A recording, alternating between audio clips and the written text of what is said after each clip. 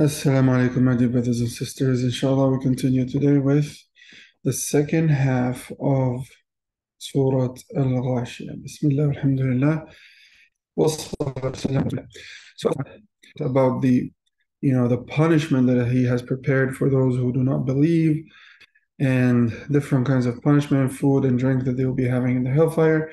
And Allah then tells us about the opposite side and the pleasure that Allah subhanahu wa ta'ala prepared for those who believe in Him, all kinds of pleasures in Jannah. Then Allah subhanahu wa ta'ala tells us that we need to know that there is a creator, that we need to reflect, right? So don't think that this is just some kind of warning and some kind of glad tidings about some pleasure. But no, you need to know that there is a creator, that if you reflect, you'll be able to reach that creator on your own, to know to be of those from the second type here, who are the people that will be in Jannah, enjoying all these amazing rewards from Allah subhanahu wa ta'ala. So Allah calls us to reflect. أَفَلَا يَنظُرُونَ إِلَى الْإِبِلِ كَيْفَ خُلِقَتْ. One of the greatest acts of worship is to reflect on the creation of Allah. As I said in some of my khutbahs, that Ibn Abbas radiallahu anhu, the cousin of our Prophet ﷺ, said that reflecting 1 hour is better than Qiyamul Layl for the entire night. So if you're watching documentary, if you're outdoors, if you reflect on nature, you're actually, and the creation of Allah subhanahu wa ta'ala, you're actually performing an amazing act of worship. So here Allah subhanahu wa ta'ala wants us to reflect on al-ibil, which is camels, one of the creation of Allah subhanahu wa ta'ala that was available to the Arabs who refused to believe, and also it is available for us today.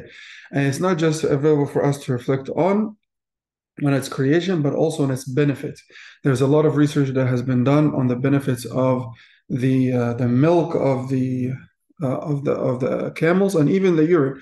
The Prophet ﷺ told some people, and this is mentioned Sahih Bukhari and Sahih Muslim, people who were complaining to the Prophet about some diseases, he told them to drink from the milk of ibil or camels.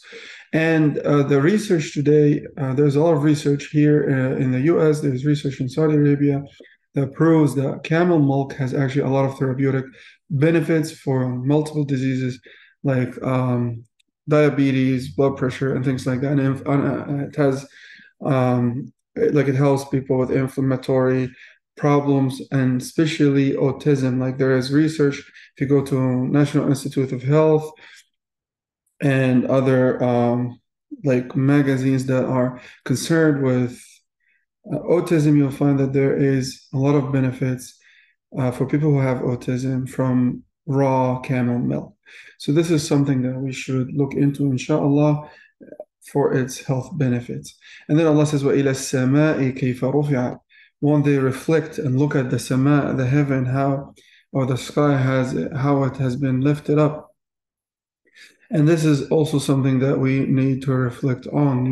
At night, look at the skies. Who put everything there? Who put these planets there?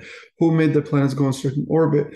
Who made the law of gravity so that these planets do not, if you think about subhanAllah, they have those people who monitor the traffic, the airplane traffic, and make sure that airplanes do not, collide with each other. So, and there are billions and billions of stars, right? And they are all orbiting, and none of them collides with each other. So think of who put them in that place, who made them run in this orbit, who made all of this available for them, and this is Allah subhanahu wa ta'ala. And then he says, وَلَلْجِبَالِ كَيْفَ نُصِبَتْ. And would you not reflect about the mountains, how Allah subhanahu wa ta'ala placed them in their place?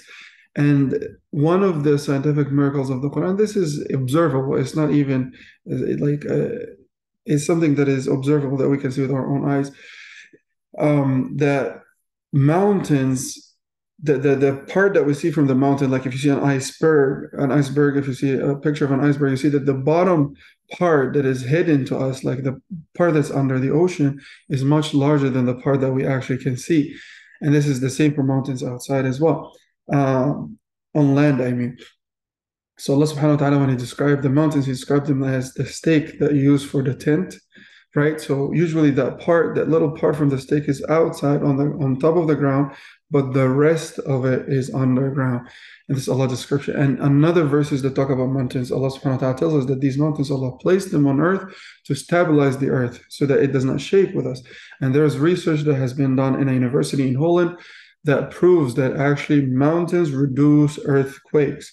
And another thing that we need to reflect on is the fact that imagine if Allah subhanahu wa ta'ala, and this is connected to the next verse, وَإِلَى الْأَرْضِ كَيْفَ سُطِحَتْ. So these two verses are kind of connected to each other. So think about if Allah subhanahu wa ta'ala made the earth, the entire earth full of mountains, right? Imagine how difficult it was going to be for us to go from one place to another. We'll be climbing mountains day and night in order to go get groceries, to go do something. Our life was going to be very difficult. Or imagine if earth itself, so in this verse Allah says, كَيْفَ سُطِحَتْ, Allah subhanahu wa ta'ala flattened the earth for us. Imagine if the roads were like always like bumpy like that, how our cars were going to drive on them and how difficult everything was going to be, transportation and everything. So these are blessings from Allah subhanahu wa ta'ala that we do not really think about. And then Allah says, فَذَكِّرْ إِنَّمَا أَنْتَ مُذَكِّرْ. So remind them of these, amazing signs of Allah subhanahu wa ta'ala, because your job is only to remind. It's not up to us to guide people. Some of us don't want to invite people to Islam, don't want to give advice because we tried and nobody's responding. But that's not our job. Guidance is not our job. Our job is to remind people, and guidance is in the hands of Allah subhanahu wa ta'ala. And then Allah says, لَسْتَ عَلَيْهِمْ بِمُصَيْطِرٍ. You have no authority over them. إِلَّا مَنْ تَوَلَّى وَكَفَرَ. إِلَّا here, in Arabic, is supposed to be an istithna, but in here it means but. It does not mean except, it means but. We all know La ilaha illallah, there's no God except Allah. But here it's munqata', meaning it means but, it does not mean except. So but, or as for those who turn away and disbelieve in Allah, فَيُعَذِّبُهُ اللَّهُ الْعَذَابَ الْأَكْبَرَ. Allah will punish them the greatest punishment. إِنَّ إِلَيْنَا إِيَابَهُمْ. To us or to Allah they shall return. ثُمَّ إِنَّ عَلَيْنَا حِسَابَهُمْ. And Allah will be their judge. May Allah subhanahu wa ta'ala guide us and keep us on the straight path and give us the ability to reflect on the amazing creation of Allah. قولوا قولي هذا وأستغفر الله العظيم لي ولكم فاستغفروه والسلام عليكم ورحمة الله.